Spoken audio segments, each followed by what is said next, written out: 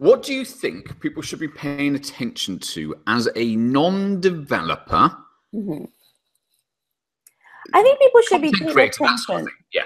I think people should be paying attention to content and kind of thinking about it from two perspectives.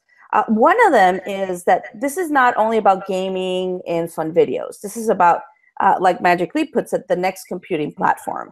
This is how we're going to interact with our computers, and how our children are going to interact. So it's probably going to be some type of wearable.